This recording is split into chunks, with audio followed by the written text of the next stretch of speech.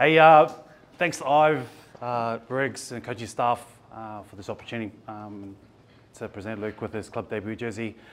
Remember when I presented Spence his debut jersey, I kind of said it then that, I kind of, these type of honours are, reserved for some people, a lot more important than I am, so I'm very honoured.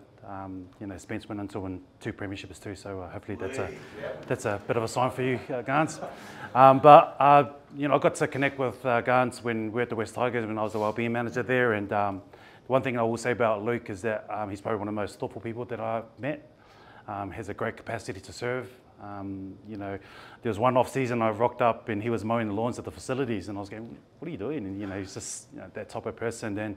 And obviously the work that he does with Whatability, just serving in the community, which is, again, if there's a trait that you want to have in a team, it's definitely having that heart. So Garns is something that again I've always saw in you.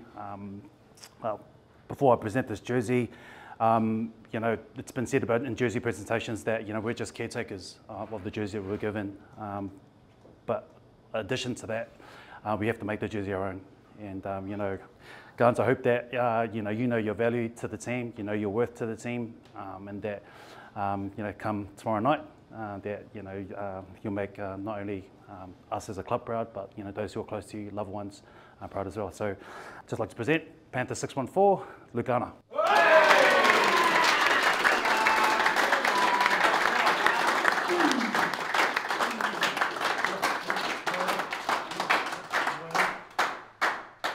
Thanks, Joey. Like you said, bro, we've known each other for a while, man, so I have nothing but admiration and respect for you, bro, so I appreciate that. Ivan, mate, you gave me my first game in the NRL, and you gave me my first game here at my new club, so, mate, that's pretty special to me. I don't know how often that happens, so that's pretty cool. To the boys, appreciate it.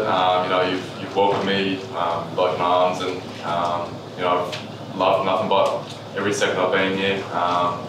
It's such a good environment, man. It's, I was speaking to a few of the boys before I come to this club, and they just raved about how good it was, and how good you fellas were, and the environment that it was. And I've been nothing but impressed since I've been to the club, and I've loved my time here, and mate, I don't want to leave. So I appreciate that, and yeah, let's get that win tomorrow.